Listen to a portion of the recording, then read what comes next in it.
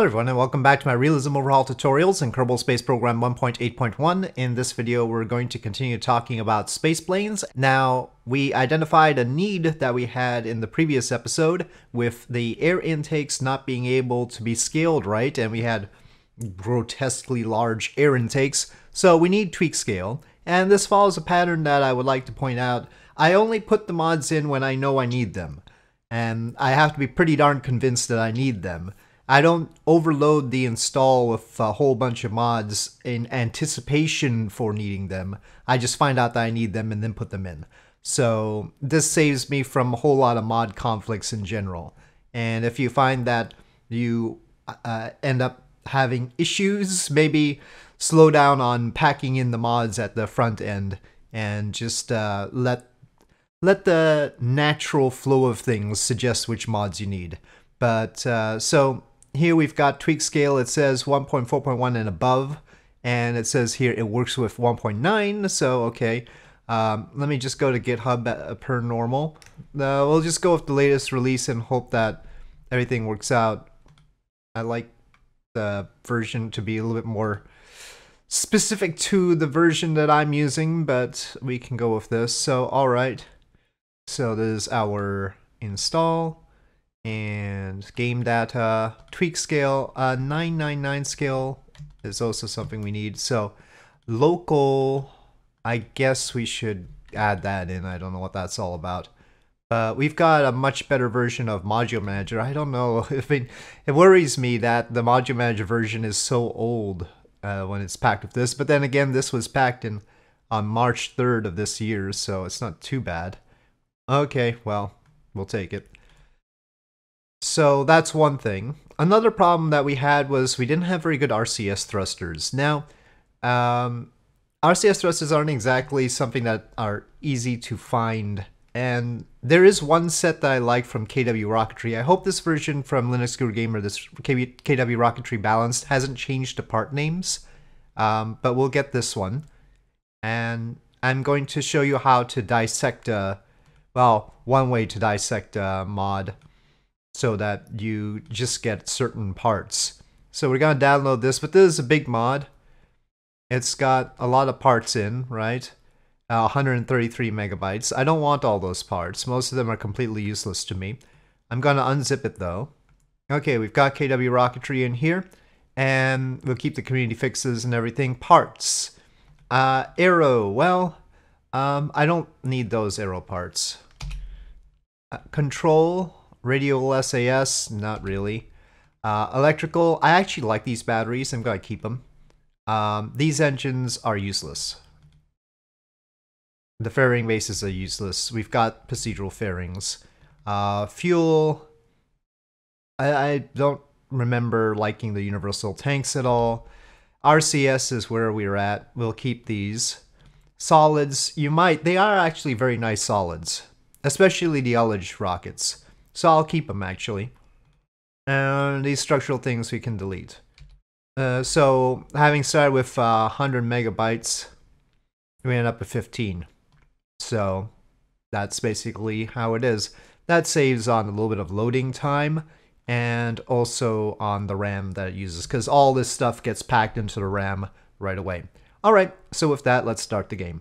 Now just one caveat about selecting parts out of mods. Make sure that the mod includes all the relevant files for the parts in the same folder, like the .mu file, which is the model file, the texture files, which are JPEG, PNGs, or DDSs, and the configuration file. A mod like SSTU Labs puts the configuration files in separate folders from the model files and the texture files, so it's tough to figure out exactly how to delete certain parts from a mod like that, and there are other mods that do that as well. FASTA makes it easy. If you just want to have Apollo, then you can feel free to delete the Gemini and Mercury folders or so forth, and thereby trim up your install. So anyway, we've got TweakScale, so we can take a look at how much area the jet engine needs, which is 0.316, and since we have two air intakes, that means 0.158 each, and we could reduce the scale of these. And then we could probably shift them back, and that'll reduce drag, reduce mass, and improve efficiency. We probably don't need such a thick wing root either. If we wanted to reduce our drag further, we could probably reduce the root width. That wasn't really necessary. We could increase utilization of the kerosene here. The size of the wing, I think, okay, so it's 320 units now. So if you increase the wing root, the thickness of the wing root, and then right click on this, you'll see the kerosene amount has increased. So the thicker the wing is, the more it can carry in terms of fuel. So keep that in mind. But this isn't going to be the setup that we use for a spaceplane, because this 1.25 meter cockpit, I say spaceplane, I mean the orbital spaceplane. This was a spaceplane, it got to space, okay, but just like the X-15, but it doesn't have the, wait, this one is the one we have right now. It doesn't have the heat tolerance. It's got 1800 Kelvin. We want this 2200 Kelvin. Even then, I'm not sure it's enough. We'll see. But this one is bigger, as you can see. So we have to do a whole reshaping of this, and I've already done that. We want a carrier plane plus the space plane. So the carrier plane is going to bring it up to space, going at a fairly high velocity, release it, and then this will continue on its way to orbit. Meanwhile, the carrier plane will have to land somewhere. My plan is to take off from Brownsville in Texas, and the carrier plane will land in Cape Canaveral. We'll test the carrier plane in this video. We might wait until the next time to test the combination. I'll see. So I've already done some of the work here. The carrier plane I developed during a live stream. It wasn't completely developed during the live stream because it blew up a few times, and I'll explain. But first, we also need to figure out what the mass that the carrier plane is going to have to carry will be, and that means building the Blue up into a full version. So we've got some spoilers here, but I went to Blue 2 first. Blue 2 improved the air intakes, of course, and then also included this strake here to improve the aerodynamics, especially if you recall the cross-sectional area curve. You can see there's a much more pleasant curve now. Has less of an indentation here. And so, yep, that was the first step. Step 2 was sizing things up. And so we have the bluer. And the bluer looks a lot sleeker now, as you can see. And we still have the same jet engine in the back. There's the same one, F404, that we used before. But we've changed the rocket engines because this is obviously heavier. We needed more powerful ones. And there's the RD58, or S1.5400. These are the OMS engines. Well, at least if you choose the right configuration here. So go to Engine, Show UI. And down here, the 17D12. That's the configuration for Buran's OMS engines, and that gives you 15 ignitions, 362 seconds ISP with syntin and liquid oxygen. Syntin is a form of kerosene. It's a highly reformed version, so that's about as good as you're gonna get. It's a little bit more expensive than normal kerosene, so that's one thing, but you know, the fuel prices aren't the big thing here. So we've got syntin in here, and of course in here we've got the spare kerosene for the jet engine. It's sort of like reversed, but that's the idea. And what we come up with in terms of mass is about 30 tons. And with this, the rocket engines can give us 0.58 thrust to weight ratio and about 4,000 meters per second of delta V. But there is a problem, and this is why the carrier plane was blowing up during re-entry. Not re-entry, but you know, it was going 3,000 meters per second, so it's getting pretty hot. And these procedural integral structure tanks have fairly low heat tolerance. You can see 773 to 873 Kelvin. 873 is for the skin, 773 is for the body. That's not great. That's not great at all. And unfortunately, of these new tanks, none of them seem to have... well, this one has a steel thing going on here, separate structure steel, but why does that not have a better heat tolerance since it's steel? I don't know. But None of these have better heat tolerance apparently. Now there are a lot of tank types that we could choose from here, but it's aluminum, aluminum high pressure, aluminum copper, aluminum lithium, which is like the space shuttle's external tank eventually, the super lightweight one, and composite, which composites don't really have very good heat tolerance, and then magic, which God only knows why we have a magic one, but yeah, so none of these have very good heat tolerance. And so we go back to the old procedural tanks that we have here, thankfully not deprecated yet, because this is the only tank that has a good heat tolerance. Unfortunately, it also weighs a lot. So we can see here, this tank, 332 kilograms dry. If we put one of these shielded tanks, just one, and make it roughly the same size. Okay, so this is 10 meters, 2.2 and 1.7. This is 2.2, 1.7, 10 meters. You can see this dry mass is 1.171 tons without any fuel. This is 332.1. If we put the syntin and liquid oxygen in here, that's 20.75 tons. This one, 30 tons. So 10 tons more with this tank. So, well, that changes the design again, doesn't it? So I had to make some concessions because of that. And so we got the bluer no jet. We don't have the jet engine on the back anymore. And, you know, it's a space plane. It's not going to be taking off on its own anyway. So now we've got the shielded tank. And also up here, this little tank also is shielded, and so is the one on the tail. Now, in theory, some of this section would not be subject to, you know, heating, but I don't know how well Kerbal detects the airflow to see that it's blocked, if you know what I mean. So I don't know. I mean, like, this little section here might be completely not exposed. Now, these are not currently shielded tanks. And that's because of something I noticed with the carrier plane, which we'll talk about in a sec. That for some reason the ones on the side did not seem to blow up, but you know, we'll see. I mean, maybe they'll blow up, I don't know. We have to actually test this out. I haven't flown this at all, so it's going to be a thing. We still got a mass strength multiplier of 1 because that's standard for the space planes here. And you can see I've kept it to 30 tons, 4,000 meters per second still. So we've got the same basic stats that we're looking for. And so the carrier plane is going to try and lift this 30 tons and try and get it to velocity fast enough so that 4,000 meters per second. I don't think that's going to be enough. We need like 5,000. Can we get this to 5,000? Well, that increases a lot of... We're going to have to see about that. I don't know if this is going to be enough. This idea of putting a plane like this on top of a carrier plane was actually one of the original shuttle ideas, and a lot of the shuttle proposals went with this until they had to put in a cargo bay. Well, a big cargo bay. A small cargo bay is fine.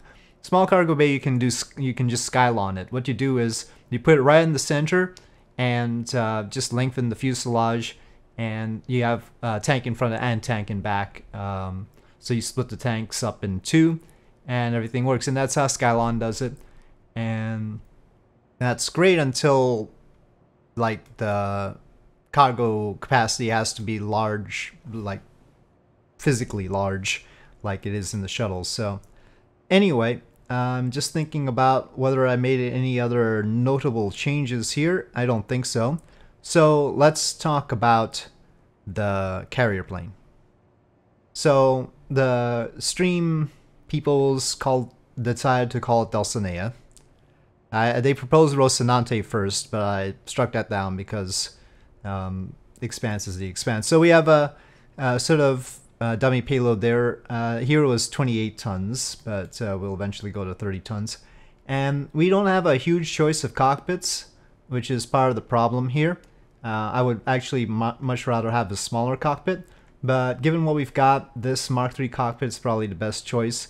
The Mark II cockpit is just too small to carry something of this load, right? We're gonna need tanks of a certain size, so we need the Mark III cockpit size, and to get it to match up with our procedural tanks, because that's they're still better than trying to use the Mark III tanks. The Mark III tanks are heavier in dry mass.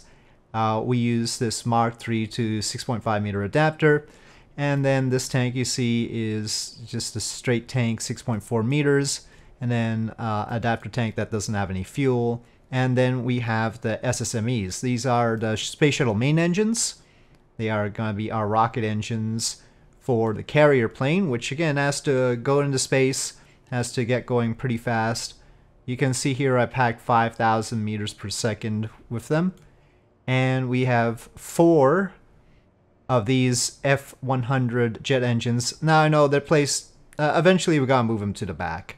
But right now they're placed here just to make it easier for me to tweak them for the center of mass and center of lift purposes. And then we'll sort it out later. But we've got the fuel tank, of course, centered on the center of mass, you can see. And these little guys have their own little kerosene. And the F100 engine is the one on the F-15. So, for reference, so we have 8 of those. And I wish we had the engine on the SR-71, but we don't for some reason. It used to be in advanced jet engines by default, but apparently not anymore. So, yeah. That's sad. We do have J75, but this F100 has the best thrust to weight ratio, I think, of all the engines that we have. All the jet engines. Now, it's possible that we could just take off with the RS-25s and just go really steep and just get on with it. And that's a possibility. And for an SSTO, that's actually my preferable thing. I don't generally like using like jets, ramjets and all. I prefer just using the rocket engine from the start, though. You can also see the downside of that. But yeah, we will see. We will do SSTO experiments as well. Now, again, this blew up because this is the integral structure tank, aluminum and lithium, sort of like the external tank of the space shuttle. This blew up, so we had to change that. And so I tried various things. Dulcinea N was the next thing that I did. And here you can see what I did was I put one of the shielded tanks here and narrowed it and created a narrow version of this integral structure one that doesn't have as much heat shielding, and made this back tank heat shielded. And I was hoping that the wing would protect this tank, also the big front tank also.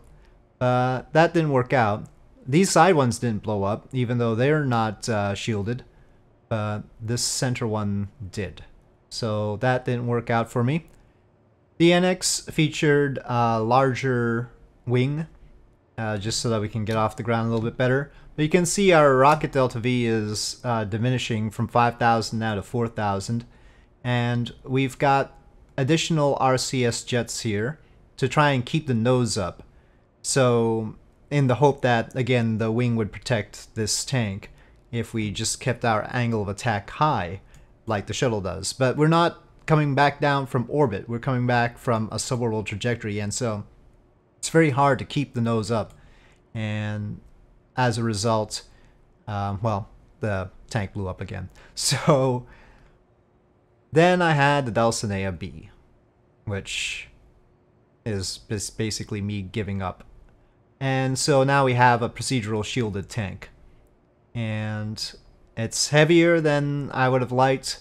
We have less delta V to impart to our space plane. This is still now a 30-ton payload on the top here. And so we'll carry that dummy payload to space, but not bring it back down.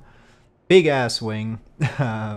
Though we've reduced this mass strength multiplier because we didn't need a mass strength multiplier of 1. Consider that we are not going all the way to orbit, so we don't need that much. So that lightens up the structure a bit, but it's still sort of horrid. And we are going to test this now. Now, again, we need to take off from Brownsville and land at Cape Canaveral. That's a minimal thing right now. and we're gonna dump the payload in space. Okay, so now if your wheels are a little bit too far in front, they'll flop on the tail. However, this is exquisitely balanced. Come on, you can do it. I thought the body flap would help flop it. There we go. So it's really good at rotating. I really need that. So yeah, I used the body flap to straighten it up. Okay. Now we do have flaps configured on here. This is probably now too far back to really use it as flaps, but I've got it configured as flaps anyway. Flaps change the geometry of the wing, but they're better if you've got like an airliner wing, something close to the center of mass. When it's the further back it goes, the more these things act like elevons, and in that case, the elevons actually, to pull the nose up, you want them to flop up, not flop down. So delta wings very rarely use flaps, but we'll give a little bit of flap here. Okay, so I'm going to use atmospheric autopilot. We will set the brakes because somebody's bound to mention it in the comments, but I don't think it'll have that much of an effect because the engine spool up pretty quickly. So here we go, ignition. And again, I know the jet placement isn't great here, but that was just to simplify things. We are still under development.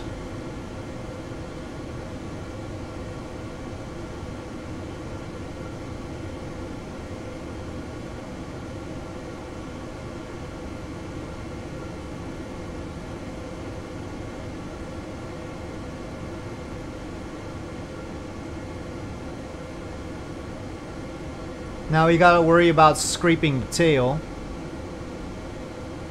And I'll probably take advantage of the lip at the end of the runway. Here at Brownsville, it's pretty good actually. We can rotate, it's just I don't want to kill the body flap is all. So we'll take advantage of this bit here. Barely is able to get up here, but it's right on it. So the thrust weight ratio right now is like 0.3 something. That says 0.33. So count that as your bare minimum thrust weight ratio with a fairly large wing.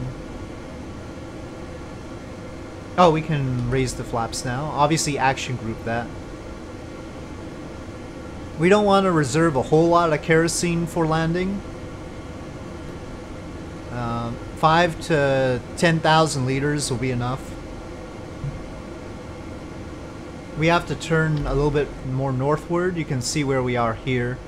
But this is about 27 degrees north, and Cape Canaveral's at 28.6. So 26 degrees north to 28.6, so we need to turn a little bit further north. This will do. So you might remember me talking about the Max spacecraft and how much of a pain it was to release it in the atmosphere close to Mach 1, just short of Mach 1, where the AN-225 would let go of it. The problem is trying to break the sound barrier in the midst of that. This avoids that whole situation with the carrier plane going all the way to space before releasing the space plane. Well, this is a space plane too, but it's all space planes. I action grouped the jets to action group 1 and the rocket engines to action group 0. So rather than pick an arbitrary altitude or anything like that to start the RS-25s, I'm literally just waiting until the kerosene goes down to 10,000 liters because I don't want to carry it. But I expect we'll be close to 10 kilometers altitude by then. Well, I might actually want to reduce the amount of kerosene we're carrying. How much do we have in this forward tank? 6,000 units. So we've got some in these tanks, of course. I think we'll just reduce the utilization in these. And go. So then we pull up to 45 degrees in this case because we're looking for horizontal speed more than anything else still. And 45 is a good happy medium. Oh, it's tweaking a little bit. Let me just reset the atmospheric autopilot. We don't want to deviate too much from prograde as usual. And then of course at higher speeds the jet engines are gonna threaten to blow up. So we need to shut them down and then just rocket. We don't want a huge time to waps. You can sort of think of the normal rocket launcher trajectory at this point. We want about 1.5 minutes for the payload to do its thing. Technically the payload's burn time is more than 6 minutes, 6-7 minutes, so giving it time is not bad, but giving it horizontal speed is more important.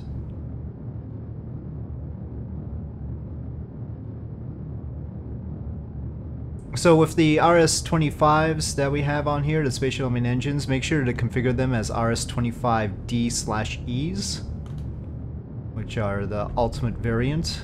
So again, like with the RD-58, right click and select that one. Okay, so we are expending all of our fuel. Alright, and our orbital velocity is close to 3,600. Which means that the payload would need 4,200 more to get to orbit at all. So that's not great. Okay, we need to dump this 30 tons off our back.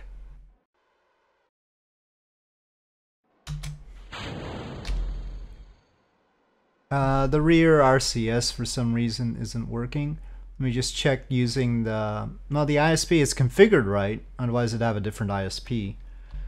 But maybe this thing doesn't cross-feed. We can turn off the Space Shuttle main engines now. We want to make sure that this tank is behind us. So now the trip back down. For the time being, we're not really in much atmosphere, so we're going to use Smart ASS for the initial plunge. There's going to be sort of a skipping thing going on. And the early space planes they thought about did this sort of skipping. Ultimately, it was decided that it puts a lot of stress on things and lots of heating too. We need the extra thrusters that we've got. These are the ones that are downward facing like this. And also on the tail we have 4 here. So they can help with holding pitch. But it's still not going to hold pitch very well for very long. The aerodynamics with such a huge wing will force the issue. You can see Florida up ahead. We are currently halfway. The initial boost does not bring us all the way to Florida. We're going to have to use some aerodynamics to glide our way in. Since we have a protected tank this time, I'm just going for 30-degree pitch. It's not going to be able to hold anything much better than that.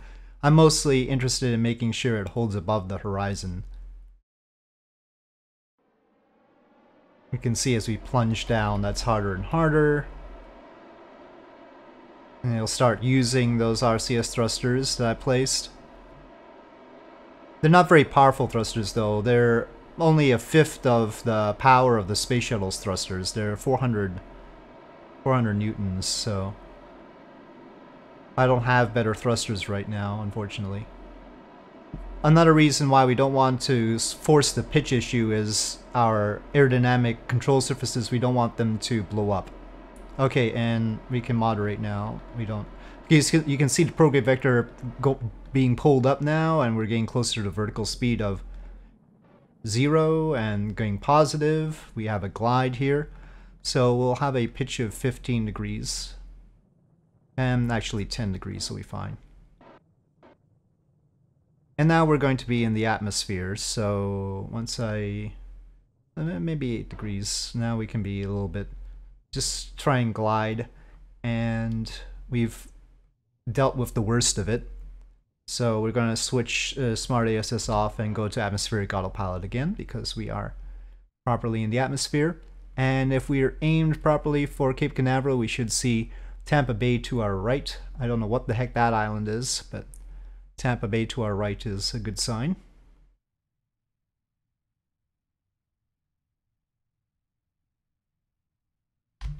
We can see our trajectory now is basically pointed right at Cape Canaveral, so we don't need to glide a whole lot more. Somebody during the stream asked me about having the double vertical stabilizers, and I didn't give a good answer at that point. I just instinctively knew that I needed two, but I couldn't answer why, and it's because I finally figured out it's because the payload would block the airstream to the vertical stabilizer, so we do need two. We can't have just the one, otherwise it'll be blocked partly. Though, you know, I mean, you could do the little vertical stabilizers that the shuttle carrier plane, you know, the Boeing 747 has little auxiliary ones on the tips of the horizontal stabilizer. So this is obviously good type of space plane to have if you think about it, because you don't have to have another space plane on top of it. You could have a satellite with a booster stage of some kind, something that can guarantee it getting into orbit, and this could go into space, let go of it, it can get into orbit, and this can land. And this part's reusable. So you've got a reusable first stage here, and it can be used for many things. It's a little bit of a hassle, but you can take a look at our flight time, 20 minutes or so. It's not too bad. If your satellite or whatever payload and its upper stage happen to be able to boost themselves very quickly, like in less than a minute, that would give this would allow you to switch back to this with enough time to land this. Now we're overshooting just a little bit. Now, oh, and we don't have a runway at Cape Canaveral, unfortunately. I didn't put Kerbal Constructs in here yet, so we don't have anything there. In retrospect, we should have been doing more S-turning. So yeah, we don't have a runway there because the KSC is currently located at Brownsville, and you would use KSC switcher and go to a tracking station to go to Brownsville. But with the KSC at Brownsville, we don't have a runway here. We would need to place one with Kerbal Constructs to make sure, like, the shuttle landing facility or something was here. But I'm just gonna land on the ground. It's pretty flat here at Cape Canaveral. When doing stuff like this, might want to keep an eye on FAR and make sure we're not stalling or anything. You'd be surprised the speeds at which something can stall at high altitude. And especially while turning. Okay, we're at the speeds and altitudes where the jet engines aren't gonna explode on me immediately, so let's get them ready. Just in case. Well, honestly, if we had the shuttle landing facility, we'd be in a good place to land at it. We'll sort of go into it like that. If we're going to have to make the spaceplane heavier to carry more fuel, we might want to go ahead and reduce our kerosene and MMH and NTO. I don't think we need all of it. Now, I could glide for quite a while longer, but I want to actually land down there, so we're going to plunge down, much like the shuttle does, in order to slow down. We've got excess energy. And we should probably go into locked views, so V, V, V, V. Of course, this has a huge wing, so there's that. But it's not that light either. If we take a look, it's 99 tons right now. That's heavier than the shuttle would be. Just trying to get rid of... Gotta turn off the RCS, it's just annoying me right now. Okay, maybe that's good enough of a slowdown. So, 13... It'll be somewhere around here-ish, maybe? I'll go with this. We don't have air brakes on here, obviously, otherwise I wouldn't have had to do so many of the interesting S-turnish maneuvers. Okay, how about a little bit of flaps and landing gear? Based on how we took off, I'm gonna assume that we can touch down at about 100 meters per second.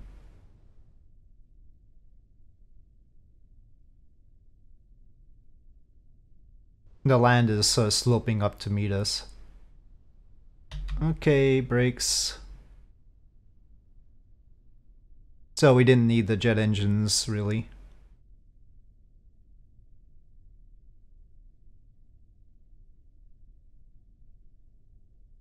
Landing is just gonna be a matter of practice, especially if you want to do it without using the engines. But anyway, so successful. Oh, it's flopping on its tail again. Pump this fuel forward. It might be the slope that's doing it too. Okay, now it's all good. Alright, let's recover this. Okay, I did notice that Spaceplane Tutorial 1 being 58 minutes long did not seem to get as many views as other tutorials in the series.